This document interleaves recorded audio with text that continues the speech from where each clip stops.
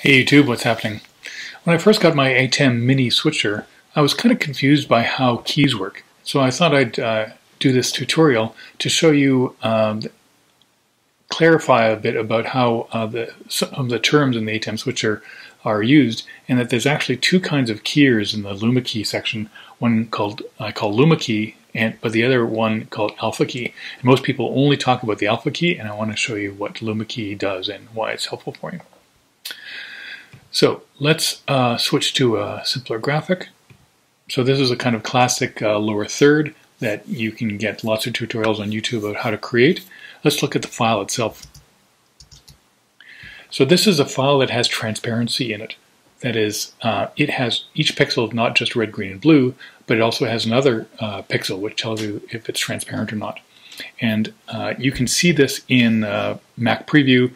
If you can't see those checkerboards in the transparent files, because it can be difficult to tell if something's really got transparency in it, so pick the Show Image Background, and anywhere you see this checkerboard, that means that those pixels have been marked transparent. And anywhere that there isn't checkerboards, these are the ones that are opaque. You can also see it here in the Has Alpha channel. So if you have a standard JPEG like this other one, you can see it doesn't have alpha channel, and I'll show you that in a sec.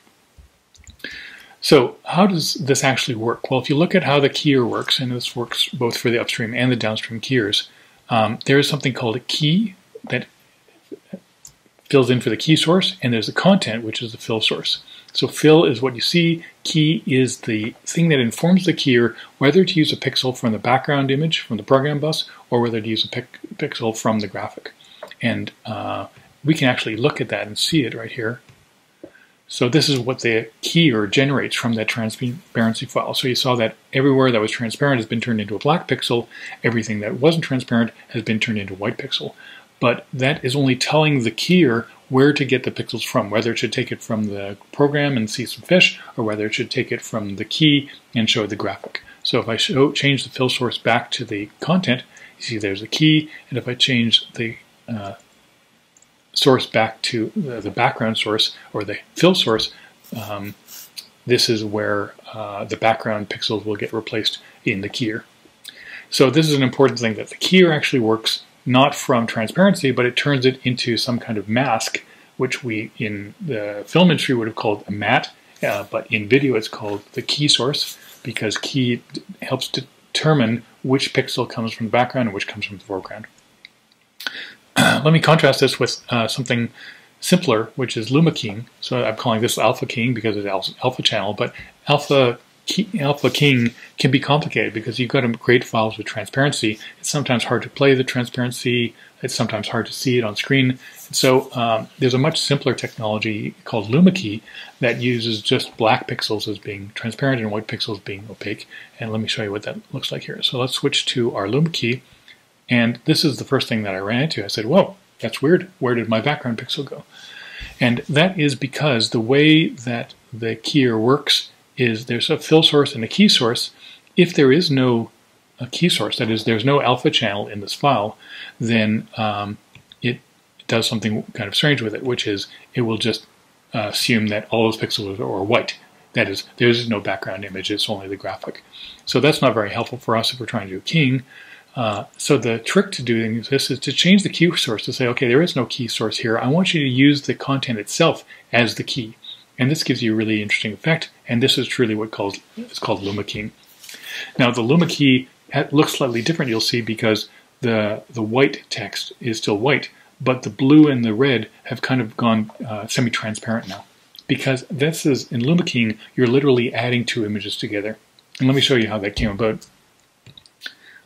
In its kind of classic white on black image, let me just show you that this is a black and white image. This is how keying was done in the 50s and 60s with analog television, because there really wasn't an alternative.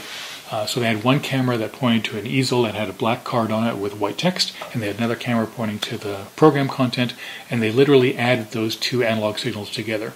And because black is 0 volts, anything plus 0 remains unchanged, and so all the black pixels became transparent, and all the white pixels, white plus anything still is white in video land, so the white pixels all became white, and that was the simplest way to do overlaid graphics. In fact, probably the only way in the early days of analog television, especially if it was live.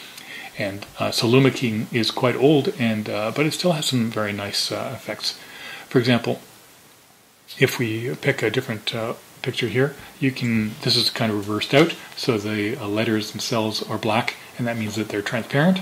So you get the stencil effect, and that can be useful at sometimes.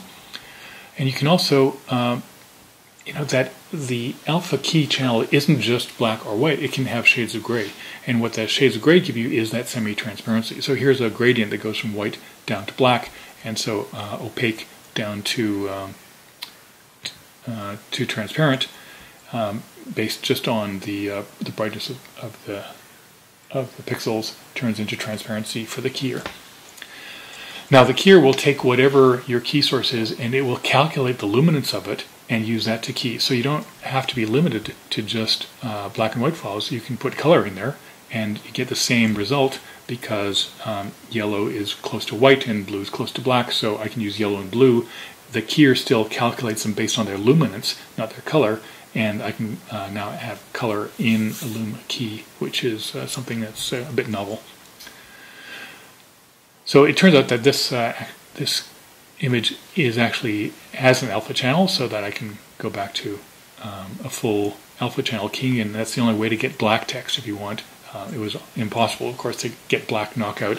The things you had to do in the film world or the video world to get black text on anything was really complicated, so it's really nice to have alpha keys, but it's also really nice to know the difference between them, and I hope this tutorial has helped you understand the difference between Luma Key and alpha keys in the ATEM Mini.